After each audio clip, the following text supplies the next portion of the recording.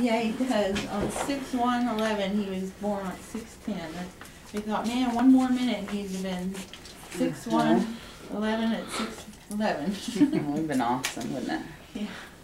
He's almost as big as Kirk's hands. I know, he's big. You can pull those back and show him his hands and feet. He got some big old hands and feet. His name's Eli Doll? Yeah. I think he's got Pop's ears. Her pillows. Yeah.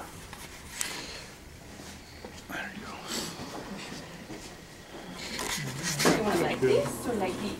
Keep them bundles so they feel like they're. Yeah, just a little bit. Yeah, he's already scratched his face pretty good, so. Yeah, you can see it right there. Yeah. His Look fingernails. at that big old finger. Yeah, His his feet fingernails are don't sharp. fit in a newborn's. Yeah, the heel of the sock's like in the middle of his foot. Really? Yeah. So.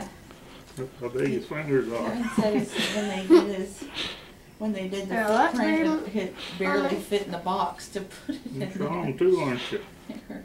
He is strong. He's pushed his head up a couple times when he's laying. Yeah, he had his head laying on his left the other night. And he picked it up and turned it and laid on the The right. first time I had got him. No, I can't believe how long his fingers are. His arms, he does not want those things to be wrapped up. He fights.